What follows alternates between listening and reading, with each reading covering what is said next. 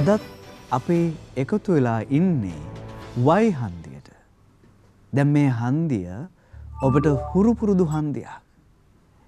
ඒ නිසා අද ඔබට ආරාධනා කරනවා මේ තරුණ පිරිසත් එක්ක ලංකාවේ විශ්වවිද්‍යාල ශාස්ත්‍රය ඉගෙන ගන්න මේ තරුණ පිරිසත් එක්ක මේ අපේ අනාගතයත් එක්ක එන්න අපිත් එක්ක එකතු වෙන්න මේ හන්දියට අදත් අපි කතා කරන්න යන්නේ බොහොම වැදගත් ඒ වගේම වටිනා මාතෘකාවක් පිළිබඳව. Lara? Thank you, Father. So we warmly welcome you all back to Y Junction, where we gather our bright and learned youth to discuss about societal matters in a Catholic perspective. So from wherever you're tuning from, this junction aspires to make a difference in our society and beyond. Father. මිත්‍රවරුනි වර්බම් රූපවාහිනී නාලිකාව පිවිසෙන් කරන ද වැඩසටහන් අතර මේ වයි හන්දිය මේ වෙනකොට බොහොම ජනප්‍රිය වැඩසටහනක් වෙලා තියෙනවා.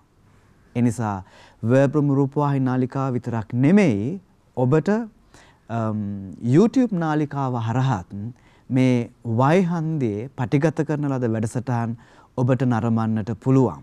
ඒ නිසා ඔබට ආරාධනා කරනවා අපේ කතෝලික චින්තනය සහ මේ තරුණ චින්තනයත් එක්ක අපේ ජීවිතේ ඉදිරියට යන්නේ කොහොමද කියලා බලන්නට එකතු වෙන්න මේ වයි හන්දියට. අද අපි කතා කරන්නට යන්නේ බොහොම වැදගත් ඒ වගේම රසවත් මාතෘකාවක් පිළිබඳව. දෙවනි වතිකාන මන්ත්‍රණ සභාවෙන් පස්සේ අපි දන්නවා අපේ සභාව යන ගමන් මඟ ටිකක් වෙනත් දිශානතියකට පෙරළුණා. එනිසා අපි සාමාන්‍යයෙන් කිව්වොත් එහෙම සභාවේ පෙළ ගැස්ම ත්‍රිකෝණාකාරව තිබුණට පූජක කේන්ද්‍රය තිබුණට දෙවනි වතිකාන මන්ත්‍ර සභාවෙන් මේ සභාවට එහෙම නැත්නම් නව චින්තනයක් ලැබුණා. පූජක කේන්ද්‍රීය සභාවක් නෙමෙයි ජනතා කේන්ද්‍රීය සභාවක් කරන්න. ඒ නිසා මේ සභාව තුල ජනතාවගේ අදහස් ඒ වගේම ඕනම වයස් මට්ටමක තියෙන අදහස් බොහොම වැදගත්. ඒ නිසා අද අපේ මාතෘකාව වෙන්නේ සහභාගීශීලී සභාව සහ එහි ඇති තාරුණ්‍ය පිළිබඳව. Lara? Yes, the participatory church movement has gained popularity in the recent years. This model of worship emphasizes active participation and engagement from the congregation and offers a sense of community and empowers especially the youth to shape the direction of the church. So by allowing them to take ownership of the church and of their church journey, is it successful for the church to provide such a space to help the youth explore their spirituality in an inclusive environment like that? This will be a discussion in today's program. ඒ වගේම මේ බලාගෙන ඉන්න අපුව බලාගෙන ඔබට කියන්නට කැමති මේ හැම අදහසක්ම මේ හැම තරුණ තරුණියක්ම ගේන අදහස් මේ ඔවුන්ගේ අදහස්. ඒ වගේම අපේ සුද්ධ ස්වභාවයේ ඒ නීති රීති වලට එකඟව පළ කරන අදහස්. ඒ නිසා මේ අදහස් තුල සමහර අදහස් තේනට පුළුවන් ගැටෙන අදහස්. ඒ වගේම ඔබ කැමති නැති අදහස් වෙන්නට පුළුවන්.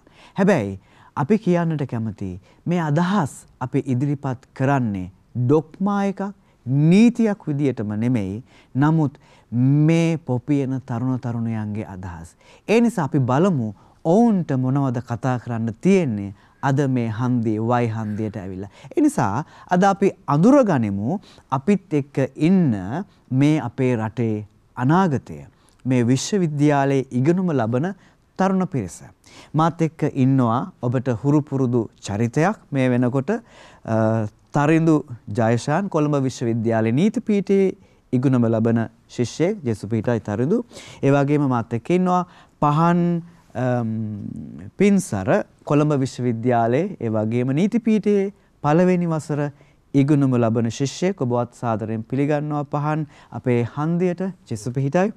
ඒ වගේම අපිත් එක්ක ඉන්නවා රංජනා ජයනේ කොළඹ විශ්වවිද්‍යාලයේ නීති පීඨයේ දෙවන වසර ඉගෙනුම ලබන ශිෂ්‍යාවක්. ඒ වගේම අපිත් එක්ක ඉන්නවා සඳරු පෙරේරා සඳරු නම් අද මේ වයිහන්දියට නුපුරුදු චරිතයක් නෙමෙයි මේට කලින් අපිත් එක්ක එකතු වෙලා ඉන්නවා. සඳරු අපිත් එක්ක එකතු වෙන්නේ නීති පීඨයේ ශිෂ්‍යාවක් විදියට පළවෙනි වසර පිළිගන්නවා බෝ ජේසුපීඨයි කියලා සඳරු. ඒ වගේම අපිත් එක්ක ඉන්නවා හෂිනී නිමාෂා කැලණියේ විශ්වවිද්‍යාලයේ මානව ශාස්ත්‍ර පීඨයේ දෙවන වසර ඉගෙනුම ලබන ශිෂ්‍යාවක්. ඔබවත් පිළිගන්නවා බොහොම සාදරයෙන් අද අපේ හන්දියට. ඒ වගේම නිපුණි ප්‍රනාන්දු කැලණියේ විශ්වවිද්‍යාලයේ මානව ශාස්ත්‍ර පීඨයේ දෙවනි වසර ඉගෙනුම ලබන ශිෂ්‍යාවක්. ඔබවත් පිළිගන්නවා නිපුණි. ඉතින් අද අපි ආරම්භ කරන්නට යන්නේ බොහොම රසවත් උණුසුම් කතා බහක්.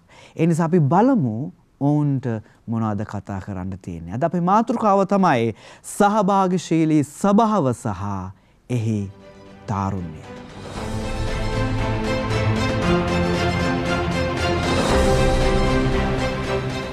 අපි සුපුරුදු විදියට මේ කතා බහ වට දෙකකින් සම්මාන්විත වෙනවා. පළවෙනි වටේදී මේ කතිකයන්ට විනාඩි 2ක අවස්ථාවක් හම් වෙනවා ඔවුන්ගේ මතය ප්‍රකාශ කරන්නට. ඊට පස්සේ දෙවෙනි වටේදී අපි උණුසුම් මාතෘකාවක් විදියට තර්ක විතර්ක කරමින් අපේ අදහස් සුවමාරු කරගන්නවා. ඒ නිසා රැඳී සිටින්න අපි සමග වර්බුම් රූපවාහිනී නාලිකාවේ වයිහන්දියත් එක්ක සහභාගීශීලී සභාව සහ තාරුණ්‍ය පිළිබඳ කතා කරන්නේ. ඒ නිසා අපි පළවෙනි කතිකයට ආරාධනා කරනවා තරිඳු ඔබට අවස්ථාව ඔබගේ අදහස් ප්‍රකාශ කරන්න.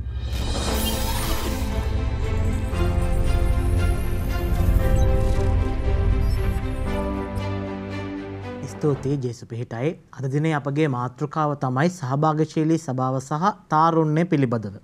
මෙතන තාරුණ්‍ය කියන වචනේ සහ සහභාගීශීලී සභාව කියන වචන දෙක ප්‍රධාන මාතෘකාව කොටස් දෙකකට අපිට කඩන්න පුළුවන්. එතනින් තාරුණ්‍ය පිළිබඳව පැත්තකින් තියලා සහභාගීශීලී සභාව කියන්නේ මොකක්ද කියලා අපි සාකච්ඡා කෙරුවොත් ගරුපියතුමා හැඳින්වීමත් ප්‍රකාශ කළා දේන වතිකාන කතිකාවතෙන් සභාවේ සිදු ව්‍යුහාත්මක වෙනස පිළිබඳව. මේකේ දිගුවක් විදිහට වර්තමාන සුදුතුම් පියාණන් වන අතිතුම් පළමුවන ෆ්‍රැන්සිස් සුදුතුම් පියාණන් ප්‍රකාශයට පත් කළා තියෙන දැනට ක්‍රියාත්මක වෙන ලෝක රදගුරු සම්මේලනය. එහි කෝට ප්‍රාප්ති දිහට ප්‍රධාන සම්මේලනය ලැබෙන ඔක්තෝබර් මාසයේදී පැවැත්වීමට නිමිත එහි පළමු අදියර දෙවන අදියර 2024 ඔක්තෝබර් මාසයේ පැවැත්වෙනවා. ඊට ප්‍රථම 2021 වසරේ සිට මාගේ මතකයේ නිවැරදි නම් 2021 වසරේ ඉඳන් රදගුරු පදවි මට්ටමින් ප්‍රාදේශීය මට්ටමින් පවා ජනතාවගේ අදහස් යෝජනා පිළිගනිමින් ක්‍රියාත්මක වෙච්ච සංගමනශීලී සභාවක් කරා ෆොර සිනඩල් චර්ච් කියන රදගුරු සම්මේලනය හරහා තමයි මේ සහභාගීශීලී සභාව කියන කාරණේ වර්තමානයේ සභාව තුළ ඉදිරියට ඇවිල්ලා තියෙන්නේ. මේ රදගුරු සම්මේලනය තුළ ගත්තොත් ප්‍රධාන ආකාර ත්‍රිත්වයකින් සහභාගීශීලී සභාව නිර්වචනය කරන්න සුදුතුම් පියාණන් උත්සාහ කරනවා. ඒ තමයි සහභාගීශීලී සභාව, කමියුනියන්, පාර්ටිසිපේෂන් ඇන්ඩ් මිෂන්. කමියුනියන් සාංගිකත්වයේ, පාර්ටිසිපේෂන් සහභාගී වීම, මිෂන් ධර්මදූත සේවය. එතකොට සභාවේ සමාජිකයන් විදිහට අපිට ධර්මදූතයේ සේවය දෙන්න වගකීමක් තියෙනවා. සහභාගී වෙන්න වගකීමක් තියෙනවා. ඒ වගේම සාංගිකව එක්සත්ව ජීවත් වෙන්න වගකීමක් තියෙනවා. ඉතින් අපි සාකච්ඡා කරන්න ඕනේ තරුණයන් විදිහට අපිට සභාව තුළ සාංගික වෙන්න අවස්ථාවක් තියෙනවද? සහභාගී වෙන්න සභාවේ තීරණ ගැනීමේ ක්‍රියාවලියට වේවා සභාවේ වැඩසටහන් වලට ඒවා සහභාගී වෙන්න අයිතියක් තියෙනවද? අවස්ථාවක් තියෙනවද? අපි ධර්මදූත සේවය දෙන්න කොයිතරම් උනන්දුද? තරුණයෝ විදිහට අපිට දැන් ලැබිලා තියෙන නම් අවස්ථාවක්. ඒක අපි කොපමණ ආකාරයෙන් ප්‍රයෝජනයට ගන්නවද නැද්ද කියන කාරණේ තමයි අද අපි සාකච්ඡා කළ යුතු වන්නේ. මේක අතිශය සංකීර්ණ මාතෘකාවක් කියලා මම හිතන්නේ නැහැ. හැබැයි අපිට යම්කිසි මතභේදකාරී තත්ත්වයන් තියෙන්න පුළුවන්. මොකද සභාව ඇත්තරම තරුණයන්ට තැනක් දෙනවද? විශේෂයෙන්ම ශ්‍රී ලංකා මට්ටමේ ඒ දේ සිද්ධ වෙනවද නැද්ද?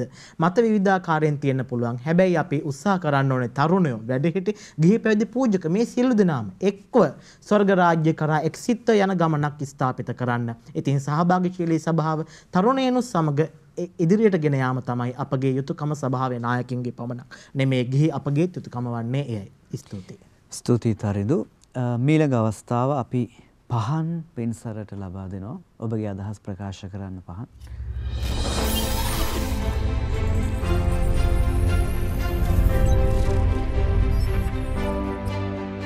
Thank you Father. ජේසුපීඨයි හැමෝටම.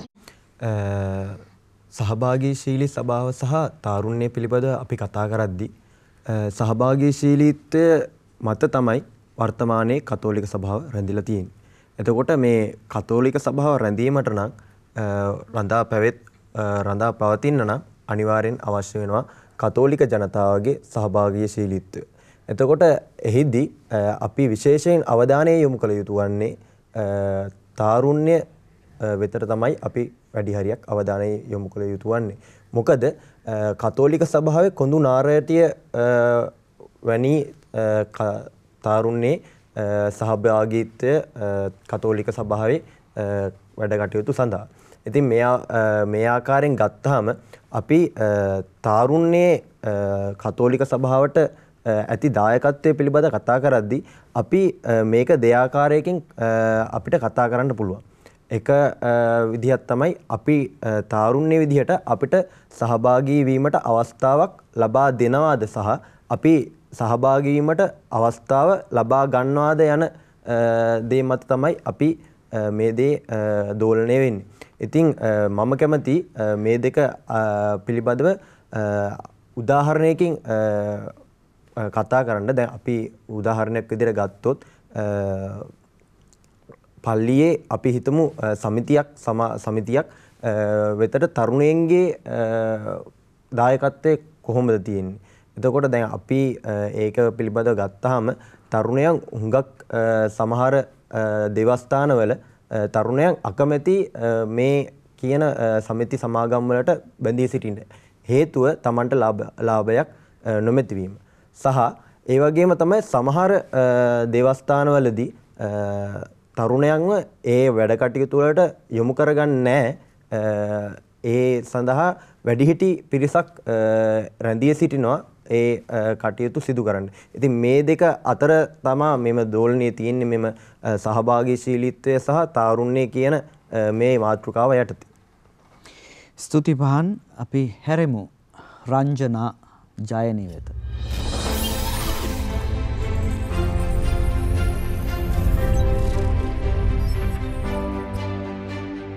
ස්තුති ෆාදර් ජේසුපිට හැමෝටම. මම ඉස්සලාම කියන සහභාගීශීලීත්වය පටන් ගන්න කොතනින්ද කියලා.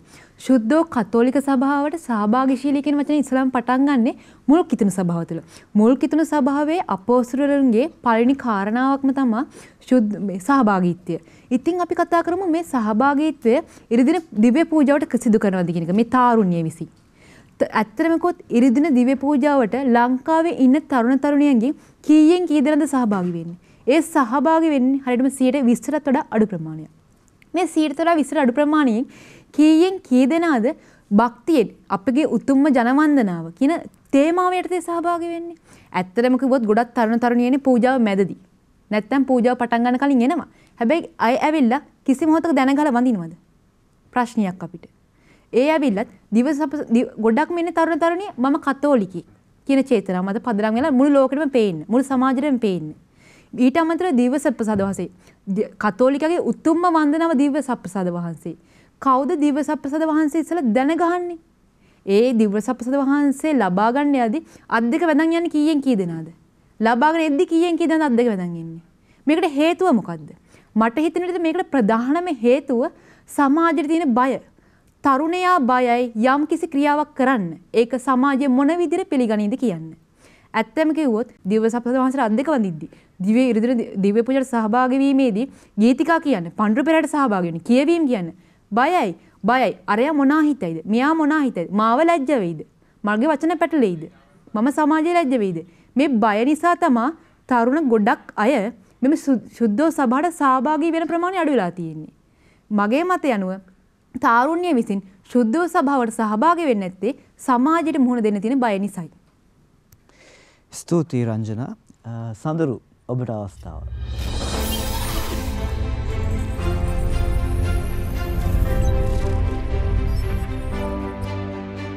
ස්තුතියි ෆාදර්. මම පොඩි උදාහරණයකින් පටන් ගන්නම්. අද අපි 6 දෙනෙක් ඇවිල්ලා ඉන්නවා මේ ප්‍රෝග්‍රෑම් එකට. එතකොට අද මෙන්න මෙහෙම වැඩසටහනක් තියෙනවා මෙන්න මේ වෙලාවට කවුද එන්නේ කියලා අහපුවම මං හිතන්නේ හා කියපු පිරිසට වඩා බෑ කියපු පිරිස වැඩි. මොකක්ද හේතුව? අද අපි මේ 6 දෙනාම මෙතනට ඇවිල්ලා ඉන්නේ විශාල අරගලයක් තුලින්. හේතුව අපි ඉන්නේ වෙළඳපොළ ආර්ථිකයක් ඇතුලේ. අපි ඉන්නේ වෙළඳපොළක. මේක ධනවාදී සමාජයක්. එතකොට මිනිස්සු වැඩ කරන්නේ තමන්ගේ ලාභය වෙනුවෙන්. තමන්ට ලාභයක් ස්වාර්ථයක් ලැබෙන්නේ නැති තැනක මිනිස්සු තමන්ගේ ශ්‍රමය කාලය ඒ වෙනුවෙන් කැප කරන්නේ නැහැ. ෆාදර් මම කියනවට ඥානාර්ථ ප්‍රදීපයේ පත්තරේ හැරි වෙනත් කැතලික් පත්තරයක් තියෙනවා නම් ඒකේ හරි දාන්න ඇඩ්වර්ටයිස්මන්ට් එකක් මෙහෙම වයි ජන්ක්ෂන් කියලා ප්‍රෝග්‍රෑම් එකක් තියෙනවා වර්බුම් ටීවී එකේ පැයකට මෙච්චරක් ගෙවනවායි කියලා. බොරු නම් බලන්න හෙට වෙද්දී වර්බුම් ටීවී එක ඉස්සරහා 100ක් 200ක් ඇවිල්ලා හිටගනි. ඉතින් ෆාදර් මෙන්න මේකයි කතන්දරේ. මිනිස්සු වැඩ කරන්නේ අද තරුණ සමාජයේ වැඩ කරන්නේ තමන්ගේ අභිවෘද්ධිය වෙනුවෙන්. මේක ස්වාර්ථය සහ පරාර්ථය අතර තියෙන ඝට්ටනයක් විදිහට මම දකිනවා. ඒ වගේම සහභාගීශීලී සභාව කියන්නේ තනිකරම පරාර්ථකාමීත්වයේ මත පදනම් වෙච්ච දෙයක්. මේ සහභාගීශීලී සභාව ඇතුලේ අපි වැඩ කරන්නේ අපි වෙනුවෙන් නෙවෙයි අනිකා වෙනුවෙන්. නමුත් වෙළඳපොළ වැඩ කරන්නේ අනිකා වෙනුවෙන් නෙවෙයි තමන් වෙනුවෙන්. එතකොට මේ ඝට්ටනය මේ අරුබුදය අපි ඉදිරියේදී දීර්ඝව සාකච්ඡා කරමු. මම හිතනවා මේ සරල ප්‍රවේශය ප්‍රමාණවත් වෙයි කියලා. ස්තුතියි සඳරු. හෂිනි ඔබට අවස්ථාව.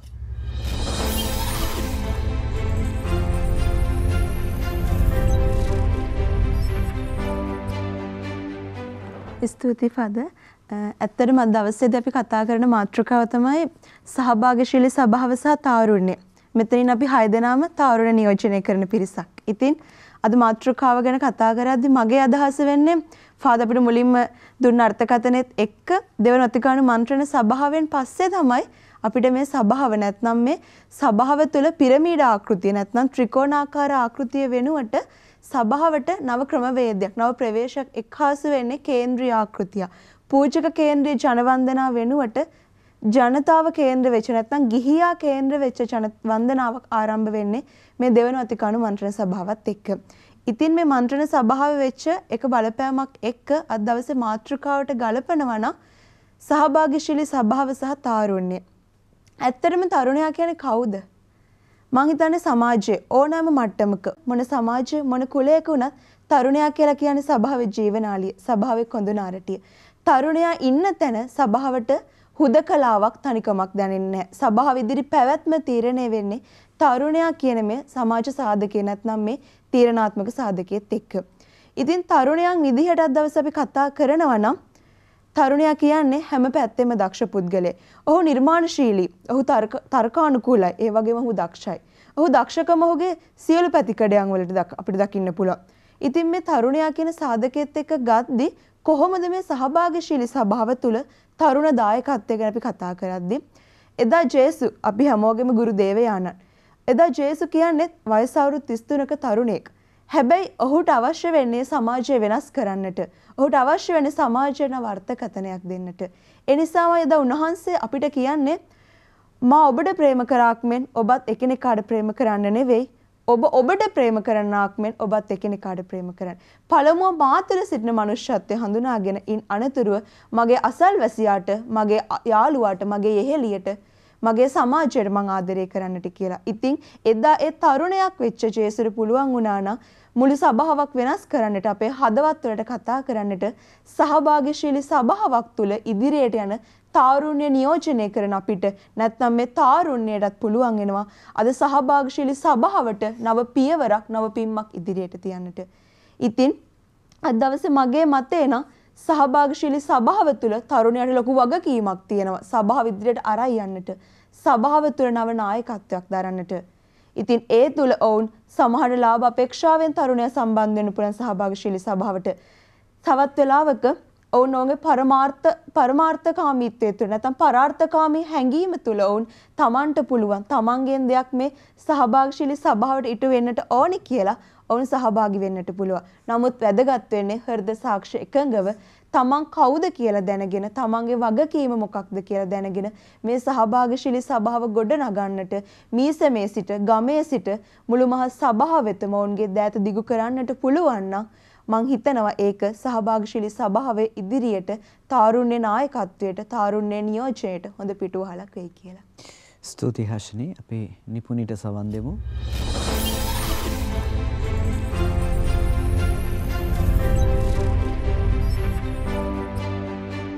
ස්තුතියි පියතුමනි. අද අපිට ලැබෙන තියෙන මාතෘකාව තමයි සහභාගීශීලී සභාව සහ තාරුණ්‍ය. මම මෙහෙම පටන් ගන්නම්.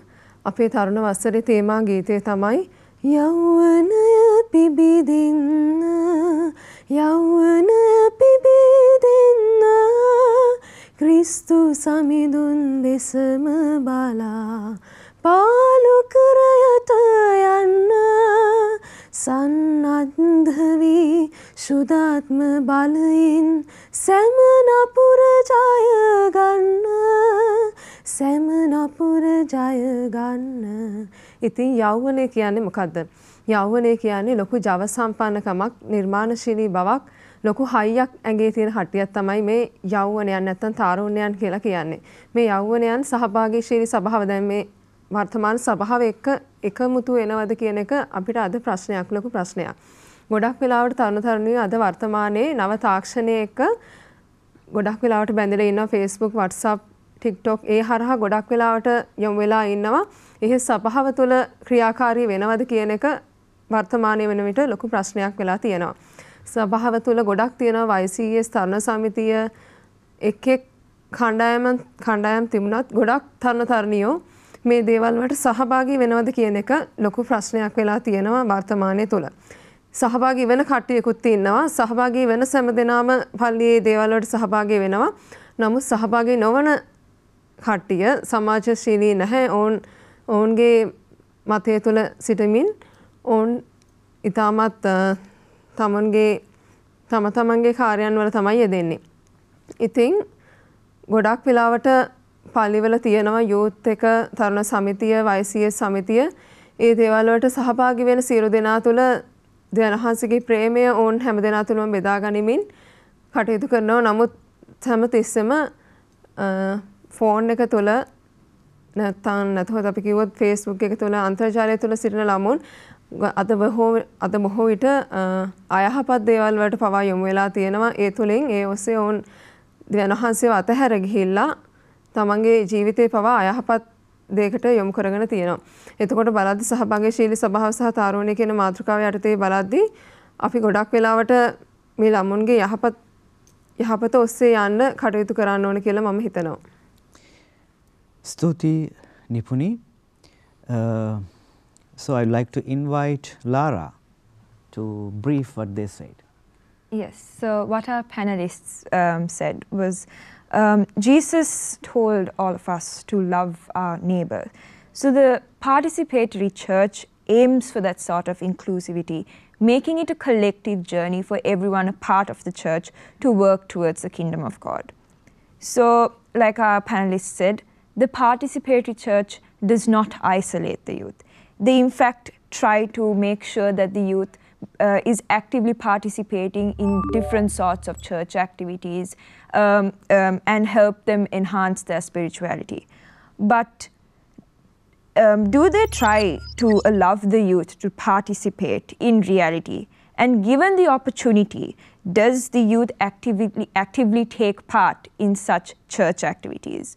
Because just like they said, the youth functions now according to their personal benefit given to the society that we live in right now, whether it be capitalist, social media-based society. But because of this sort of stops the youth from actively participating in such a participatory church, because that is not what the church stands for. The church stands for selfless people, for people to volunteer in different sorts of activities. So these were the thoughts and concerns raised by our panelists here today. Thank you, Lara. අපි මේ එකතු වෙලා ඉන්නේ වර්බුම් රූපවාහිනී නාලිකාවේ වයි හන්දිය සමග. ඒ නිසා රැඳී සිටින්න අපි සමග තවත් උණුසුම් පරිච්ඡේදයකට මේ මාතෘකාව රැගෙන යන්න.